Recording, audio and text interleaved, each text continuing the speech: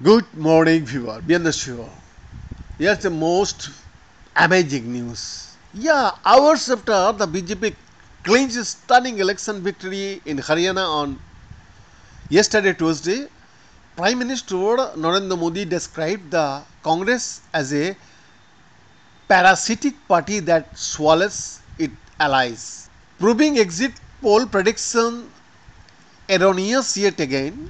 The BJP comfortably sailed over the halfway mark in Haryana, winning 48 seats. The Congress, which was touched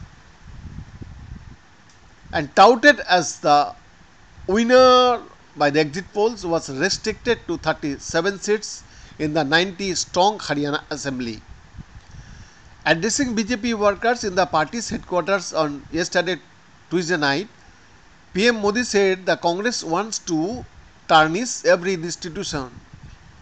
He was apparently referring to the Congress complaint to the Election Commission raising doubts about the alleged slow progress of counting. Congress is such a parasitic party that swallows its allies. Congress wants to build a country where people hate their heritage, doubt their national institution, and want to tarnish the image of everything that the countrymen are proud of. Whether it is the country's election commission, the country's police, the country's judiciary, Congress wants to tarnish every institution, PM Modi said. Stunned by the defeat, the Congress said the Haryana poll outcome was totally unexpected, completely surprising, counter initiative, and against ground reality. The party said it would not accept the election result. In Jammu and Kashmir, the BJP emerged as the second largest party after winning 29 seats. In Jammu and Kashmir, that means Congress allies were already worried that they were suffering losses because of Congress, and today's result have shown the same.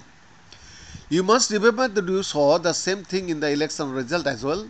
In Lok Sabha, half of the seats owned by Congress were because of their allies. Apart from this, where the allies trusted Congress, the vote of those allies sank. In many states, the allies of Congress had to bear the brunt of Congress's poor performance, PM Modi said, according to ANI. Referring to the Congress complaint, PM Modi said the party misled the nation. You will remember the kind of ruckus they created before the results of the Lok Sabha elections.